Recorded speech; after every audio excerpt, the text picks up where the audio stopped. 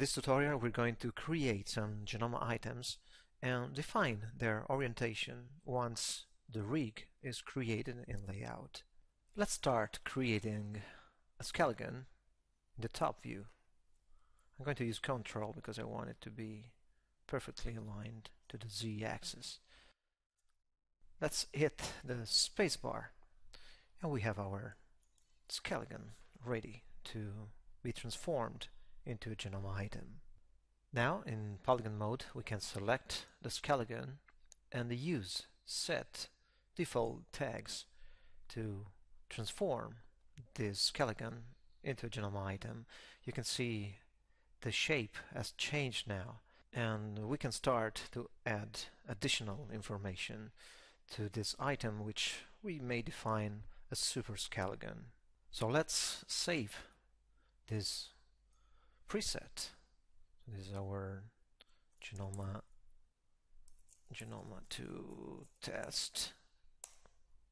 Okay, and let's send this Genoma item to layout.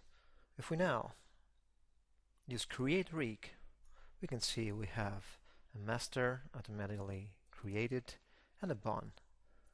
Let's take a look at the orientation of this bond. You can see the pitch, well, the bank, it's aligned as a standard bond. When a standard bond is created in layout, this is the exact orientation you get. But we didn't define any orientation for this bond. So let's see why we have this result in layout. Let's go back to Modeler and let's take a look at the orientation of this super skeleton. To do this, we can select Edit Skeleton, and there you can see this line. This line is defining the orientation of the bank. You remember the little arrow that was on the bank axis, and well, that's about the same thing. That means that if we rotate this, this way, and then we hit the bar, save this item again, and switch to layout again, I'm going to update rig, and now you can see that orientation of the bank orientation is exactly the one we have defined in Modeler. So this is the first way we have to decide the alignment, to set the alignment of a Genoma item.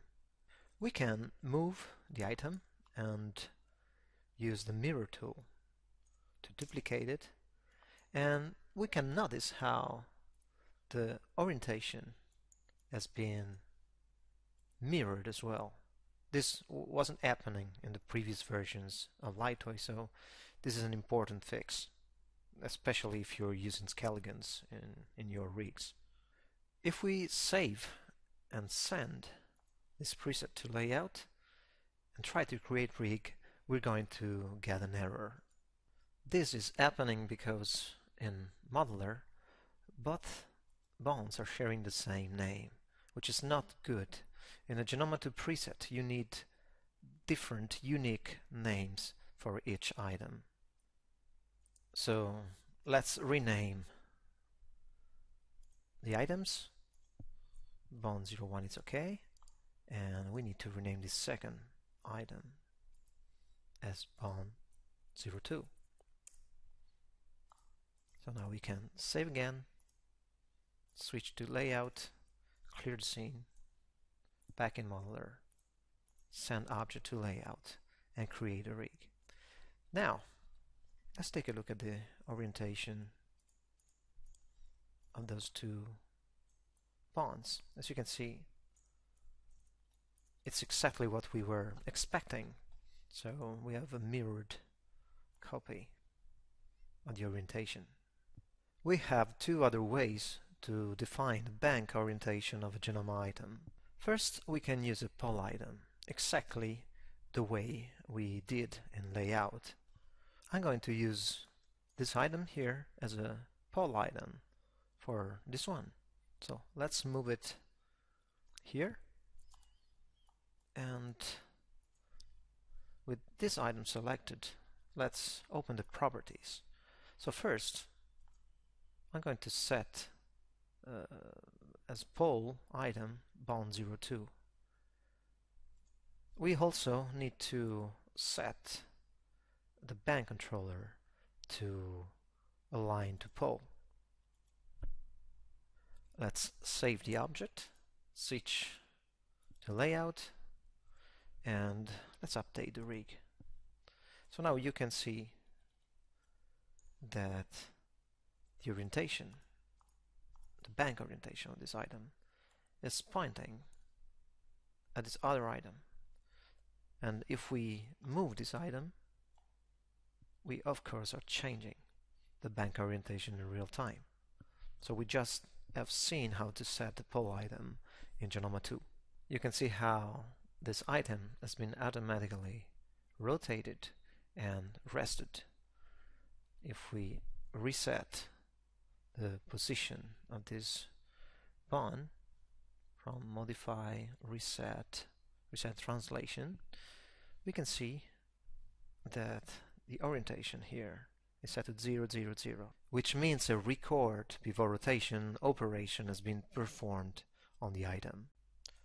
But what if we want to use this same method to define the poll orientation without having this connection live in the setup?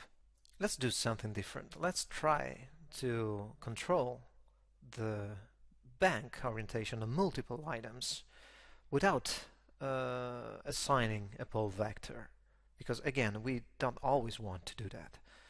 When we assign a poll vector, for sure we want the bank to be aligned in the initial setup pose, but you know, if we just want to define the orientation of the bank without having that orientation connected to a poll, well, we can do that as well. So let's create some skeletons.